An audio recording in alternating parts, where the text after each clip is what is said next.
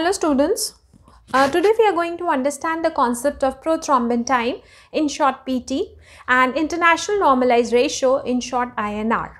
Now first of all, what is prothrombin time? Prothrombin time is a global coagulation assay, or it is a global coagulation test. It measures time taken for the blood to clot. Important to note that prothrombin time is the time taken by the blood to clot when the clotting is initiated by the activation of extrinsic pathway of coagulation. Now, as we all know that there are two pathways by which coagulation is initiated. One is the intrinsic pathway, another is the extrinsic pathway. And both these pathways, they stimulate the clotting factor 10.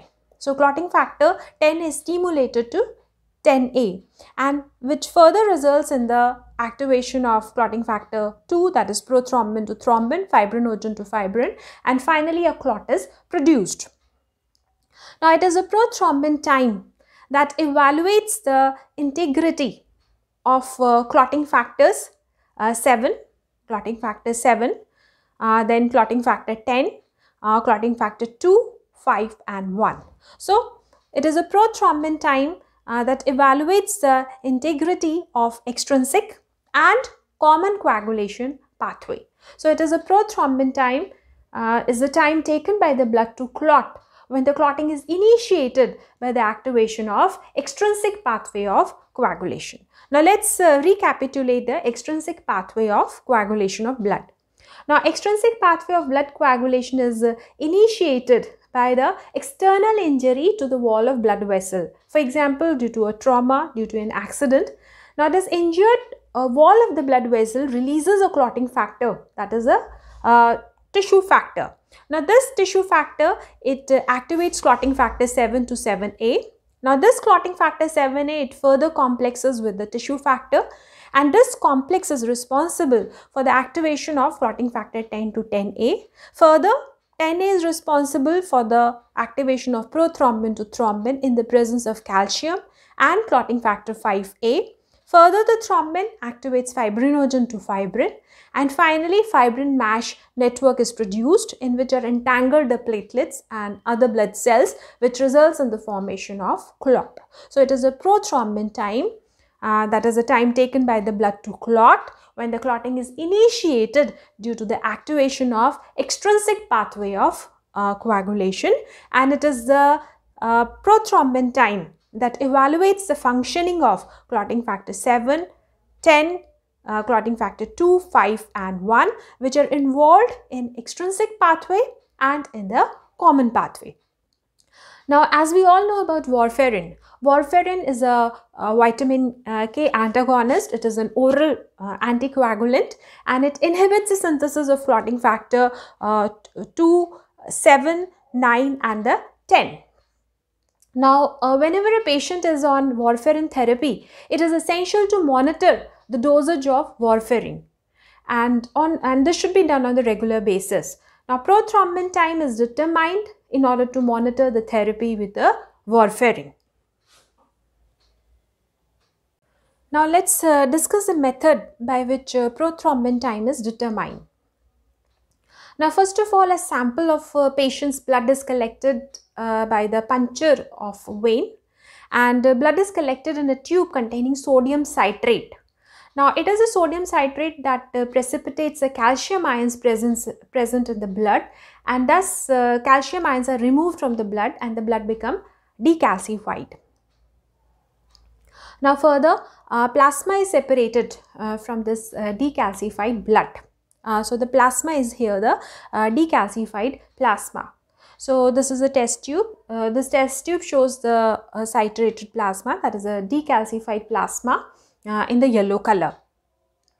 Now, further to this, thromboplastin, that is a source of tissue factor, is added to the, this is a thromboplastin, that is the source of the tissue factor, is added to the decalcified plasma.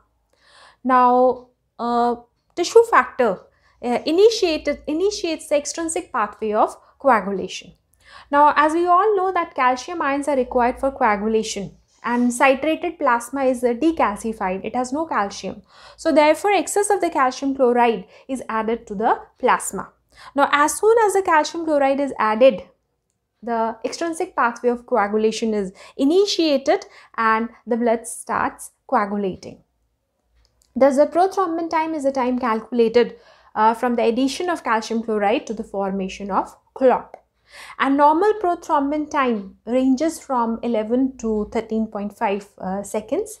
That is normally the extrinsic pathway of coagulation takes about 11 to 13.5 seconds for the blood to clot. Now, as we have already discussed earlier, administration of oral anticoagulants, that is a warfarin, will increase the prothrombin time, because it is a warfarin that inhibits the clotting factor 2, then 7 and 10. Now let's talk about the clinical significance of prothrombin time. The first and the most important is the monitoring of oral anticoagulant therapy with warfarin. Now whenever the patient is on warfarin, it is essential to determine the prothrombin time. Then decrease in the clotting factor, decrease in the synthesis of clotting factor 7 increases the prothrombin time. Deficiency of vitamin K also increases the prothrombin time. Now, prothrombin time also determines the liver synthetic function because it is a liver which is responsible for synthesis of most of the clotting factors, and fall in the liver synthetic function increases the prothrombin time.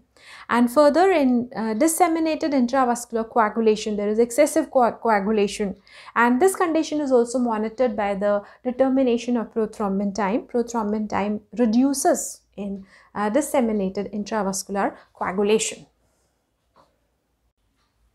Now let's talk about a very important concept, that is the international normalized ratio, in short INR. Now INR is calculated from the prothrombin time. Now as we have already understood that the results of prothrombin time are expressed in seconds. Now here important to note that the results of the prothrombin time are also expressed in the form of a ratio that is termed as international normalized ratio. Now, these results of the prothrombin time, they vary from lab to lab due to variations in the quality of thromboplastin, that is the reagent, and the different devices used. So, in order to standardize the results across different laboratories across the entire world, the World Health Organization recommends the use of INR, that is the International Normalized Ratio. Now, INR is calculated by the formula given over here, where the PT test is the tested prothrombin time, that is the prothrombin time of the patient on warfarin therapy. PT normal is a normal prothrombin time, as we have already discussed, and the range is from 11 to 13.5 seconds. ISI stands for International Sensitivity Index. Now, this is obtained from the package insert of the reagent, that is a thromboplastin, and in most of the cases ISI is found to be 1. Now, normal international normalized ratio range is 0.8 to 1.1, that is for a patient not on therapy. Now, for the patient on warfarin, INR should be between 2 and 3. Now, let's understand this with the help of example. Let's say if a PT test, that means the prothrombin time of a patient on warfarin therapy is 25, then INR of the patient is 25 divided by 11, because 11 is a normal prothrombin time. Thus the INR comes out to be 2.27. So the INR of the patient on the prothrombin therapy is 2.27. Now this 2.27 lies between 2 to 3. That means the dose given to the patient is fine. There is no need to increase or reduce the dose. Now again important to note that if the international normalized ratio for a patient on warfarin is more than 3, that shows that there is high risk of bleeding and the dose of warfarin should be reduced. On the other hand, if the international normalized ratio is less than 2, that shows that effective anticoagulant effect is not obtained and therefore dose of warfarin should be increased.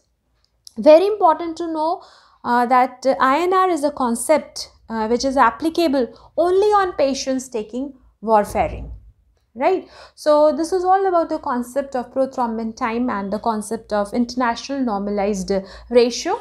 Now, if you find the video helpful, kindly like, subscribe and share this video. You can write your questions in the comment section. I will answer your doubts, and thanks for watching the video.